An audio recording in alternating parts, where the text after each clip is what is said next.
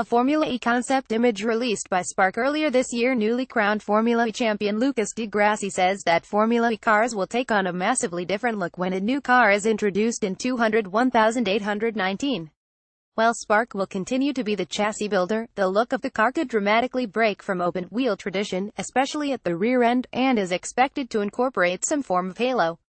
Some Formula E partners were shown the car, which will look different to concept images released in February above, during Montreal's season finale in July. The car is expected to test privately this October before one car per manufacturer is supplied early in 2018 for private testing. The car will be massively different. It will look very cool, said di Grassi. The car cannot be bigger to ensure the racing remains good, it has to be a similar size. Its structure has to be a little stronger than what we have now so that we touch more, we race more. The design looks good, it does not interfere too much with aero. We don't need much aero. Who really cares if it's a second faster or slower if the cars are the same? The aero has to be basic and not interfere with the racing, and the car has to be efficient, strong and safe. If they come up with something like this, but the car looks a bit like Roboris, a driverless car which has run at select Formula E events, different, modern, not following F1's preconceived ideas, that would be a success. Formula E's current single-seater design was inspired by a desire to look like Formula One cars, so the series retained some familiarity when it launched in 2014 and became the world's first major electric racing championship.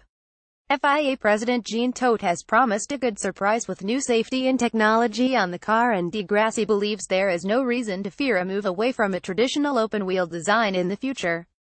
Closing the monocoque, protecting the driver, does not make it not open-wheel, di Grassi said.